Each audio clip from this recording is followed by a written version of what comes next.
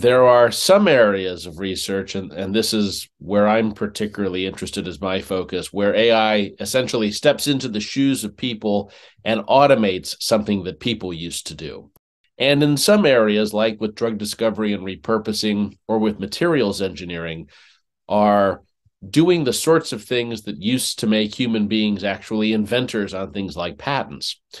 And I'm a law professor, so my interest in this is largely legal. And to me, it is interesting how, even though you can have a person and a machine do exactly the same thing, the law will treat these differently. So, for example, if an AI invents something now, a company may not be able to file for a patent on it because inventions need human inventors. And modernly, there may be some times when you don't have a traditional human inventor because some team of people is licensing a pre-trained AI developed by another team, and the AI identifies the value of its output, or another AI does. For example, if you train an AI on a bunch of car suspensions and it randomly alters these to generate 100,000 new car suspensions, and then it runs them through modeling software and says, by the way, this design is significantly better than the last design. If you had people do that, you could get a patent.